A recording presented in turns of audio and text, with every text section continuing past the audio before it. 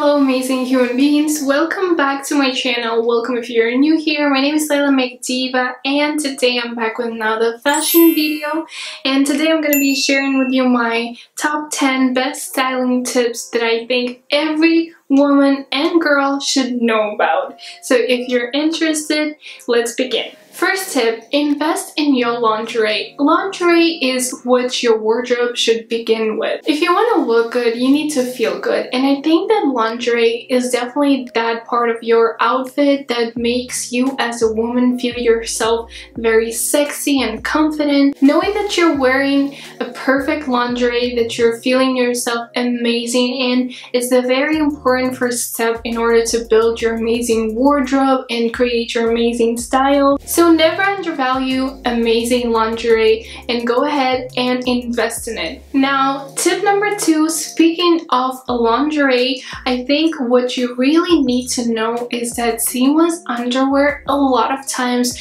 is saving the outfit. Whenever you're wearing white or something see-through, you really don't want people to keep staring at your underwear. So for that reason, you should invest in a seamless underwear. You don't need to buy tons of it. You just can own as many as 1 or 2 underwear sets that are seamless in a very nudish color, close to your skin tone, of course. And that way people won't even see that you're wearing underwear that is, let's say, red or bright pink or blue. My tip number 3, show some skin and balance it with covering up. Now, for example, right now I'm wearing this top and I'm showing some skin, right? And of course it depends on your outfit and where you're going. If you're going for a night out, maybe you want to wear, you know, mini dress and show as much skin as possible, but usually you want to balance it out and that way you will look stylish and classy. My tip number 4, know which silhouettes flatter you. Dress for your body type. This is especially important when following trends, and I love following trends, but I always think, how will it look on me considering my body type and my personal preference? Let's say if low-rise jeans are going to be back in fashion, I'm not going to jump on that bandwagon because I've been there, done that, and I know it's not flattering for my body type at all because I have wide hips and I have some curves. So of course, for that matter, mom jeans and high-rise jeans will always be my ride or die. For that matter, I'm not gonna jump on the skinny jeans kind of 2000s trend when, you know, Britney Spears and Paris Hilton would wear jeans, low-rise jeans that look perfect on some girls but don't work for girls like me. And the same way, you should find what your body type is, what works for you and what doesn't, and not to follow trends that don't flatter your body type. My tip number 5, use items not just as what they're supposed to be used as. I know this might sound confusing, but what I mean by that is what I actually showed you guys in one of my previous videos where I was styling spring summer 2020 trends, which if you haven't seen that video, I'll leave the link right here so you can go and check it out. And I was actually styling my dress as a top instead because I don't want to buy a top if I already have a dress that can be used as a top, you know. So if you have a dress in your wardrobe, it doesn't mean that you can only wear it as a dress. Go ahead and use it as a top like I did, but don't look at your clothes just as what they were made to be used as. You can use them as so many different things in outfits. And also lingerie. Right now it's a super trendy thing to use your lingerie in your outfits. So yeah, it's supposed to not be shown, not to be on display, but if it works with current trends and you actually dig it, why not? My tip number 6, don't underestimate the importance of your basic wardrobe. Now, this is something that I'm currently learning, and I started doing that like a year ago probably. I think for any girl, there comes this time in her life when she realizes it's time to build her wardrobe, to not overbuy, to invest in her clothes, and not just to spontaneously buy things that she will never ever wear again. And for me personally, that moment came, as I said, a year or 2 ago. So I think now I'm still building my basic wardrobe. That's why in a lot of my whole videos you can see a lot of basic things such as black t-shirt, white shirt, and I love those things because I know I'm gonna be able to style them with so many different items. And I'm not saying to stop buying trendy pieces or statement pieces or colorful pieces, but really you need to understand how important it is to have your basic clothes in your wardrobe with which you will be able to build amazing and stylish outfits. My styling tip number 7, repeat your outfits while changing the accessories. I'm definitely a proud outfit repeater, but I just personally don't like looking the same all the time, so I might change some things, let's say my shoes or my bag or the necklace that I'm wearing or some other jewelry pieces, and that way bring new vibe to the outfit, or maybe to use different outerwear and therefore to kind of play with the outfit. So don't be ashamed of repeating the outfit and not having enough clothes in your wardrobe, because we all know there is never enough of clothes in your wardrobe, but you can repeat your outfits while changing some pieces, especially accessories. That's why we need accessories. That's why we should play with accessories.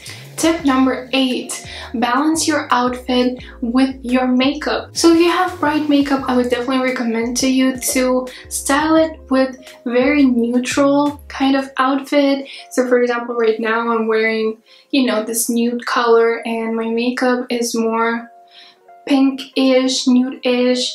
And in my personal opinion, it works because I'm not wearing other bright colors, and that way I'm balancing out my, in a way, bright makeup, but also depends on what you consider bright makeup. For me, this is my regular makeup. I just added more pink tones, so therefore I usually prefer wearing this kind of makeup with more neutral colors, white, brown, black. But sometimes, of course, if you're going out, you need your makeup and your whole outfit to be on point, to be on flick, and therefore, of course, there are instances when you need to be out there. But usually I would recommend, if you're wearing bright outfit, then definitely go for neutral makeup and vice versa, so that way you're still more fun and your outfit and your whole look is not as boring.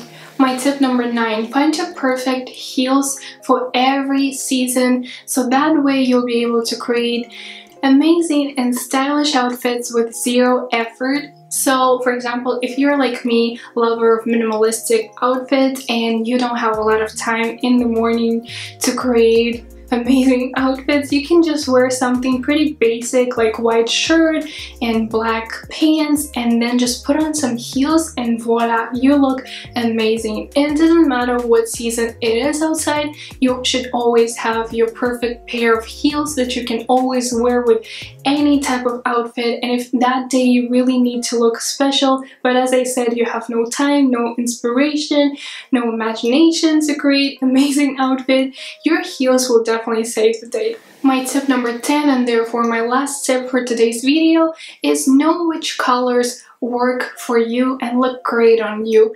Now this is something that I'm still learning, and I personally just listen to my own instinct, and if I feel like wearing this color, I'm gonna wear it, and if I don't like this color, I'm not gonna buy it in the first place. But I think that knowing which colors work for you and make you look and feel good is very important, because a lot of it depends on your skin tone, your hair, your makeup. Colors are very important in any outfit, and maybe that's why I really prefer neutrals, because you can style them in so many different ways and they look amazing no matter what my hair color is, because you guys know I love changing my hair color. So therefore for me, my neutrals are very important. And when it comes to bright colors, I love me some red, I love me some pastel colors, and I don't really like neon colors. So I already know what I prefer and what I don't, and what looks good on me and what doesn't. So I think this tip is definitely a lifesaver for me personally. So if you haven't used it yet, definitely go for it. Try new colors, stop wearing all the time only black, because I know a lot of you girls love doing that, including me, but I'm really trying to put myself out there, and I personally love white, so that's good for me because I think it looks good on me.